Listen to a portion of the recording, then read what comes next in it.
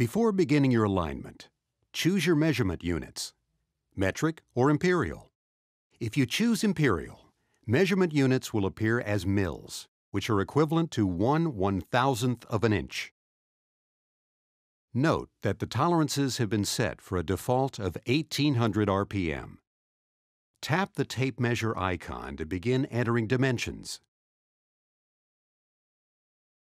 Enter the distance between the dials, measuring to the nearest 1/8 of an inch. Tap the check mark after entering each value. By default, the app gives you half the distance between the coupling center and the movable dial. Accept or override. Next, enter the distance between the movable dial and the front feet of the movable machine. Finally, enter the distance between the front feet and the rear feet. Enter a name for the results file that will be saved.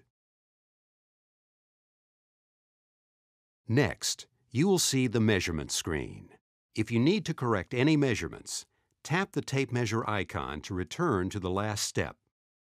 If you need to compensate for bar sag, tap the bar sag icon and enter values for each bar, starting with the stationary and followed by the movable. Tap the measurement icon to begin measuring the alignment condition. Zero both dials at 9 o'clock. While controlling for backlash, rotate the dials 180 degrees to 3 o'clock. Watch the dials as you rotate and take note of the direction the needles are moving, negative or positive. At 3 o'clock, physically adjust both dials halfway back to 0 to display the actual horizontal offset. Now, as you rotate the shafts, the dials will read the actual offset at any point. Enter the horizontal offset value displayed on the stationary dial. Then, enter the horizontal offset value displayed on the movable dial. Next, rotate the dials to 12 o'clock. The dials will read live, the offset in the vertical plane.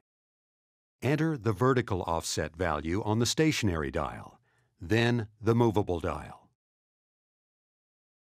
The alignment results are now displayed. The icons are color-coded and show the relative position of the shafts. The objective is to eliminate misalignment, which will change any yellow or red icons to green. Green indicates the alignment value is within tolerance. The offset at the feet is also displayed. In the vertical plane, positive values mean that the movable machine is sitting high, and negative values mean sitting low. In the horizontal plane, positive values mean that the feet are sitting away from you. Negative values mean that the feet are sitting toward you. If you need to remeasure, tap the measurement icon. The Dials app uses the vertical compound move, which is likely to be different from how you've aligned before. With the vertical method, you loosen the bolts, then correct both the vertical and horizontal alignment before retightening and remeasuring. Using live readings to make the horizontal adjustment makes this possible. To begin the vertical adjustment, tap the shim icon, then make the indicated vertical corrections. With the bolts still loose, tap the horizontal adjustment icon. Rotate the dials to 3 o'clock. Then, make the horizontal adjustments while reading live values. First, adjust the front feet of the movable machine while watching the movable dial. Once the dial is close to 0, move on to the next screen. Now, adjust the rear feet while watching the stationary dial.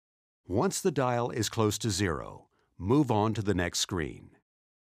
Next, use the near-near, far-far method to make final corrections.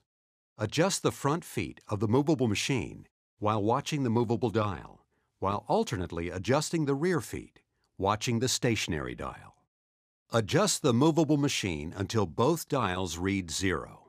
This completes the vertical correction. Now, you can tighten the bolts and return to the measurement screen. Repeat the measurement process to check your work and, if necessary, repeat the vertical alignment process until the shafts are within tolerance.